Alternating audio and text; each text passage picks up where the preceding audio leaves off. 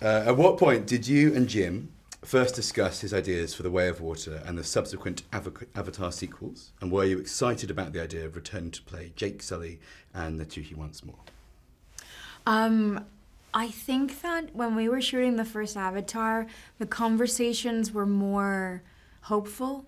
If we do good, like, this is what I would probably do for the sequels, but nothing was ever solid until 2013 when he reached out and he said, fellas, I have begun writing the sequels. This is gonna happen. Wait for my call, stay tuned.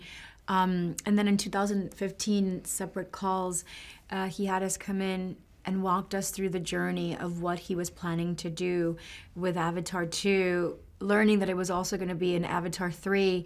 And then as we were walking out, in reality, it's 5 movies. Yeah. It's a saga. And we're like... Yeah. At that time, it was just a story. It was just a cool story that he had evolved. It wasn't split into movies. It was just this story, yeah. Awesome.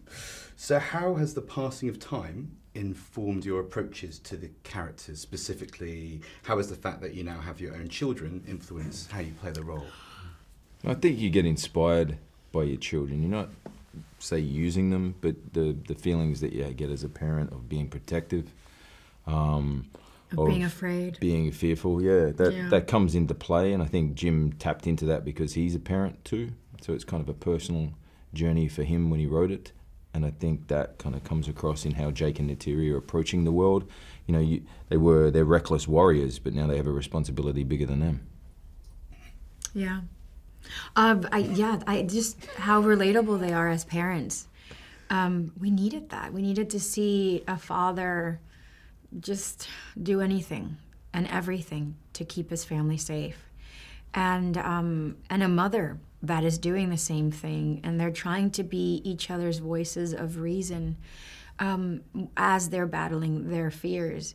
And when do you do the right thing, and when do you go against each other because you disagree in the whole process of parenting? Everything about the Sullys is absolutely relatable and so needed right now. So was it challenging to find the characters after so much time away from playing them, or did they come right back to you like an old friend?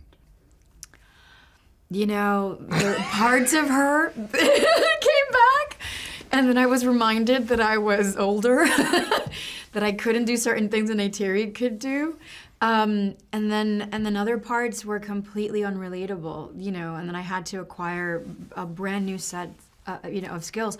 But here's the thing, like Neytiri's journey and my journey in my personal life have been very parallel in the fact that I knew the sensation of fearlessness and anger, you know, when you're younger. And then as a mother, I was experiencing that sensation, and it was very new, of being paralyzed by fear and having that incompetence, that sensation of incompetence, like irritate you, frustrate you.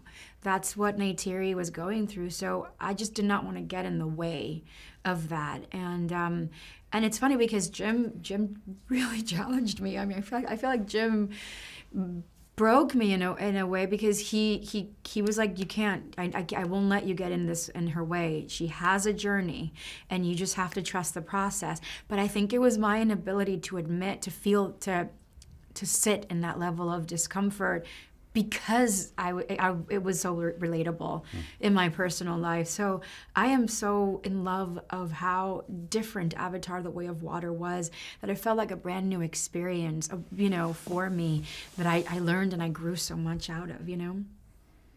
It's too hard for me to answer. So what was it like to reunite with the actors from the first film? Probably each other in particular. And what are you both like as scene partners? Do you kind of approach the work in a similar way? I think we all approach the work differently. I think that's the great thing about a troupe of actors, especially ones that know each other very well. You allow each other to have their own process. And the great thing about Jim as a leader is he understands that too. He's not trying to imprint his way of directing onto you. He will, you know, listen to Zoe and take on her style and her approach, and same with me. And then especially with the new people coming in who are new to the, you know, the way that we create these movies. So we've, you know, from Kate down to Trinity. You know, this is Trinity's first film, so she's completely different and completely raw to all of us. But his approach as a leader is genuine and respectful, and it's that kind of respect leads to a very nice film set. It's true. Awesome. So what is the threat that ultimately forces the Sully family down this new path towards meeting the Metakiana clan? Apologies for The Metkaina clan. Well, it's the threat of war again makes this family become refugees almost. Obviously, Natiri doesn't want to leave her homeland. Oh my God. She doesn't want to become quite literally the fish out of water. But at the same time, they don't want to see their sons emulate their father and their mother and go into battle and potentially die. So, Jake in a weird way has to become a pacifist and uproot everything that his wife knows and believes in and represents, and take them far away out of safety. Whereas she sees it as like, we're cowards. How do we walk away from this? So they're really coming at it from two different points of view. Yes. Of how to seek sanctuary for their family and why. Final question: how would you describe your on-set rapport with Jim? I love Where it. to begin, man? Where do we begin? It's multi-dimensional. It is selfless, never personal. And when it is personal, it is absolutely safe. But he does challenge you. He will challenge you the same way he will accept your challenge.